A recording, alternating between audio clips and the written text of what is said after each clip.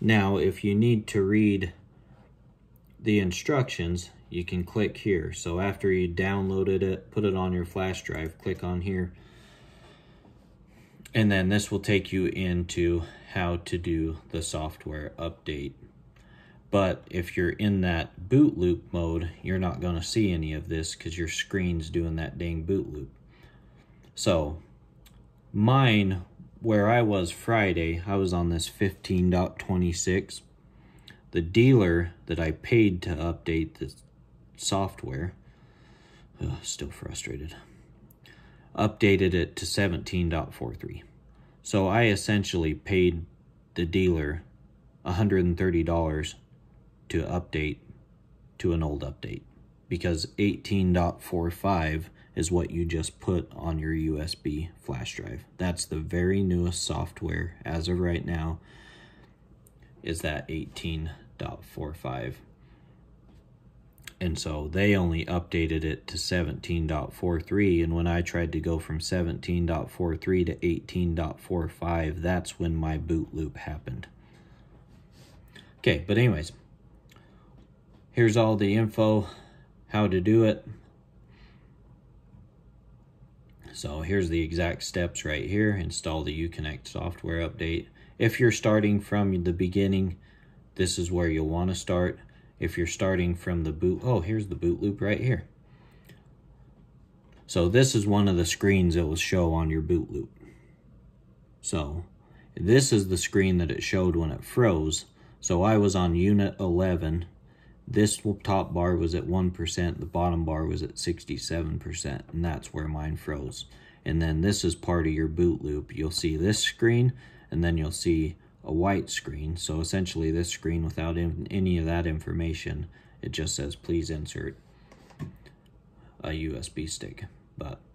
And then once your truck, car, SUV does accept it, you'll get this at the very end. And when these both match up, when it says that your software is at 18.45 and it's at 18.45, when both those numbers match up, hit no. You do not want to download it again. You just want to be done and get the hell out of the boot loop. Oh, there you go. There's the other screen for the boot loop right there. So please insert update USB. So that's one of them.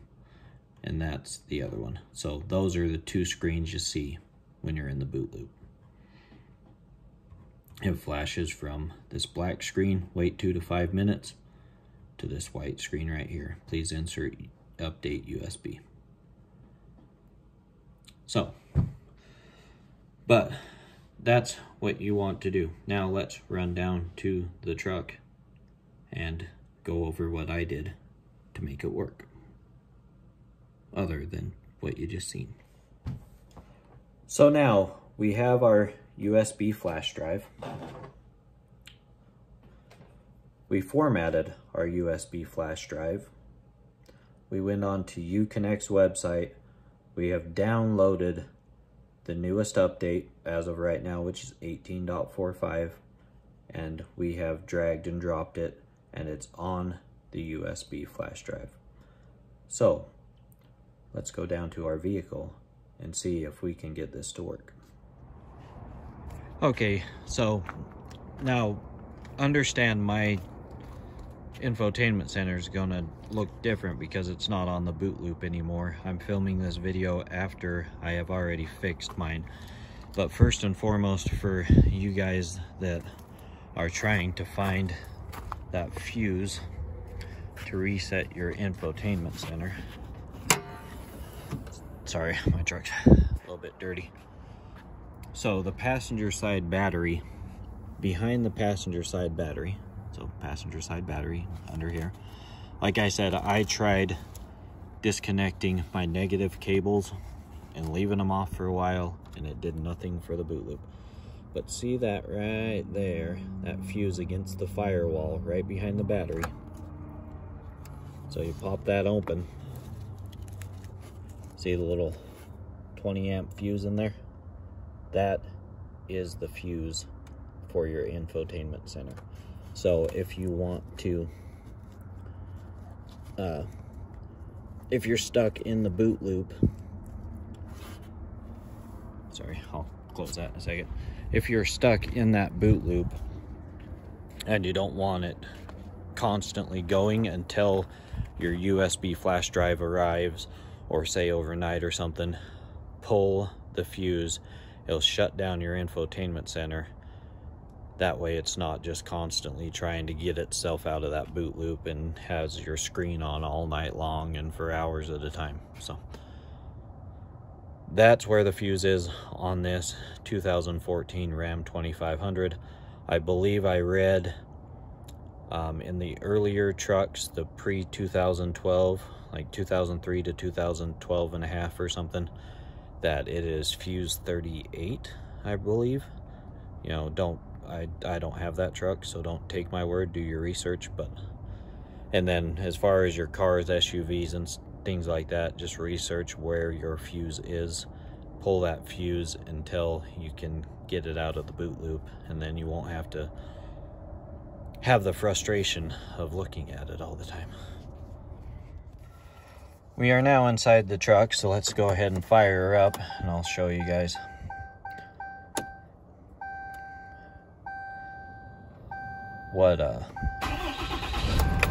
How to check your system and stuff if you're doing this from new. But if not, let's go over real fast for you guys who are watching how to get your boot loop out. So essentially, you take your USB flash drive that you have your update on that has been formatted, and then what you're going to do is take it and you're going to insert it into the USB port. Now mine is here inside my center console, and it is right there. Don't plug it in to this one. This one's just a charging port. Plug it into the one that is next to your SD port, your auxiliary port. And so I'm not going to do it, obviously, because my system's already updated. I don't want to mess with it again. I do not want the frustration messing it out. But what you would do is you would take it, you would insert it in there, and then wait a couple minutes, and it will pop up and it will start going through your update again. Once it starts going through your update again, just pray to the gods that it doesn't get stuck again. So, and as you can see, so this is where you find out what version you're running on. So you go to controls, you go to settings, and this is how I figured out that the dealer updated mine to an old update. Was, for one, I wasn't getting that 3G. You want that 3G next to your apps. That means that it's connected and running. But you go to controls, settings, all the way to the bottom. You'll start at the top, you go all the way to the bottom, hit system information, and then boom, that's your software version. So Friday I was on 15.26. I paid the dealership, they took me to 17.43.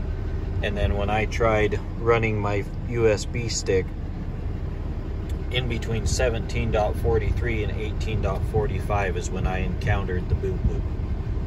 And that's when things went to hell in a handbasket, if you will. So it took me Friday night, Saturday, about midday Saturday, after being back and forth from the dealership, on and off the phone with UCONNECT, I finally was able to get it to accept. I was actually driving when it accepted. My girls wanted to go get Taco Bell, and so I plugged it in and let the process start. And then literally when we were in the drive-thru at Taco Bell, we were sitting there watching it, and it finally broke and went past that unit 11. And so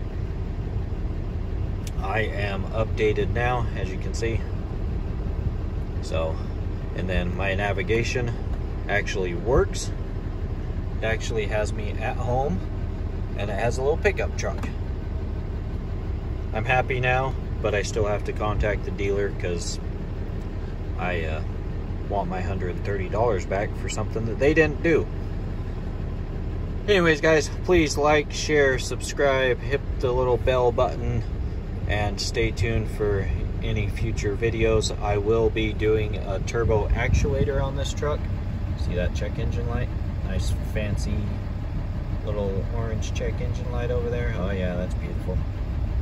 Turbo actuator. So I appreciate it, guys. I sure hope that this helps you guys. Please leave any comments down below. I try to get to them as regularly as possible and as fast as possible.